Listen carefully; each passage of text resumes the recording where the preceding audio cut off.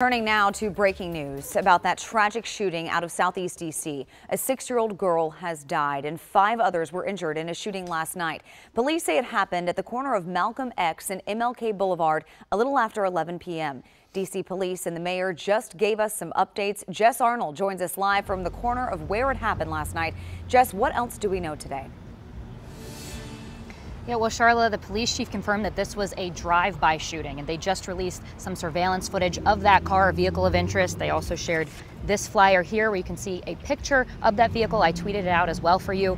Now, again, the chief confirmed that the 6-year-old victim in this case is right here, Nyiah Courtney, again, 6 years old. Now, I've been speaking to her family members all day long, and as you can imagine, they're just devastated. Now, police say that shots rang out a little after 11 o'clock at the corner of Malcolm X and MLK Boulevard. Now, police were sitting nearby, and the chief said an officer was at the scene in about 30 seconds. They said 5 adults, 3 men, and 2 women also were hit and sustained non-life-threatening injuries. Now, they're looking for a silver or gray-colored 4-door sedan. Again, I tweeted out that video.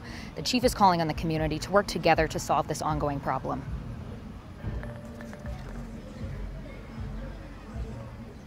No more. I am sick and tired of being sick and tired.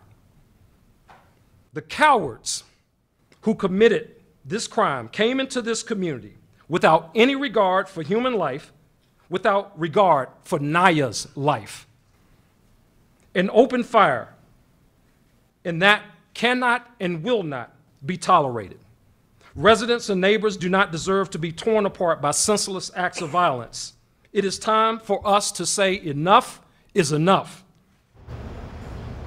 The corner store owner further down the block said that Nyiah Courtney's family came to shop there all of the time. Now, he actually shared some of that surveillance footage that you saw with us. Now, that footage that you're looking at, and you're going to see again in this piece coming up, shows his part of the block a little bit further down, not the actual shooting itself, but it does capture those moments right after those shots were fired.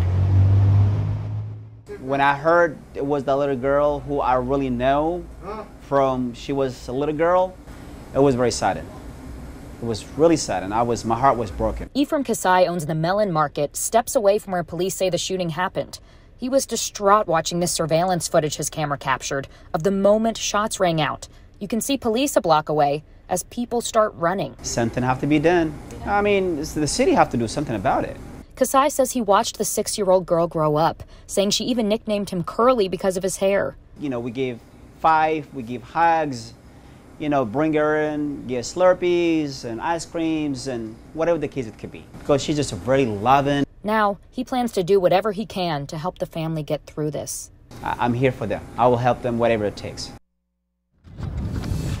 Now, Kasai says he plans to get some more surveillance cameras to help monitor the entire block. Now, we have to make sure we mention that this little girl, Nyiah Courtney, was killed on the same day, just 3 years later, as Micaiah Wilson. Just so sad that it happened on that exact same day. And yet tomorrow also marks the anniversary of the shooting death of 11-year-old Karan Brown. Far too many young lives have been lost. Now, if you know anything, please reach out to police. Again, there is a $60,000 reward in this case. Charla.